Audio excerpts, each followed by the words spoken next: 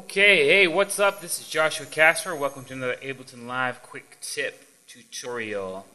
This is going to be on freezing tracks, and the way you freeze a track is if you have a MIDI track like this with a bunch of automation and stuff, or the lead here, and this takes a lot of CPU, especially if I have multiple MIDI tracks that are doing a lot of different stuff.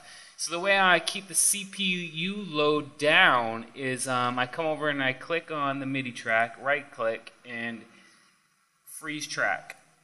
And now that that's done, you can see that it's highlighted it for me. And I can't come in and move these automation lines anymore. It's essentially frozen, like some ice. But it's going to keep everything that I already have done, and it's going to lighten the load on the CPU, okay? So if I do that multiple times, freeze track, boom, the CPU will free up some memory for me to do some other things.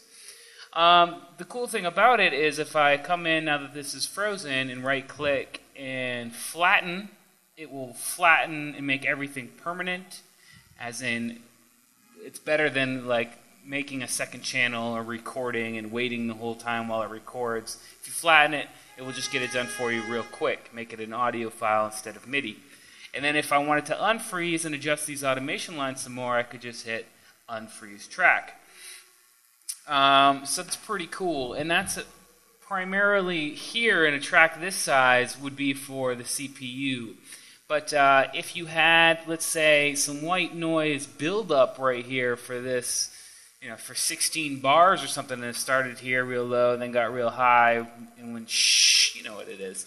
But if you had that, and if it's one MIDI note that starts here, and you start your cursor here, midway through, it won't trigger, most of them won't trigger that MIDI note. So you'll have to start it here every time.